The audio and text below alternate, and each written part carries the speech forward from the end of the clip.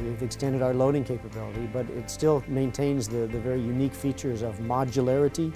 You can put in a reciprocating stage, a rotary stage, a horizontal rotary stage, a high-speed reciprocating stage, all in the same platform, and run loads from millinewtons, even nanonewtons, up to kilonewtons, and all of that on the same platform.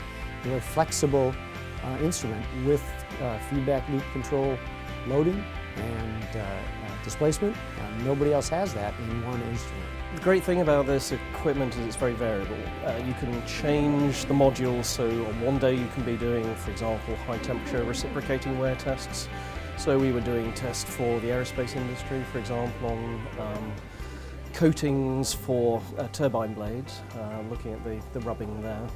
And then you can change, and the next day you can be doing biotribology and looking at hip joints with the local lubrication conditions and looking at the chemical effects and so on.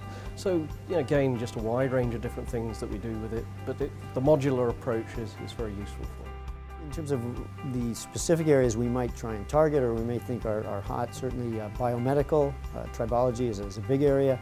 High temperature tribology, we get questions about that all the time. Tribal corrosion, those are probably the three, and that spans from biomedical to oil field, so tribal corrosion going on there. And high temperature for the energy area, turbines, more efficiency, aircraft.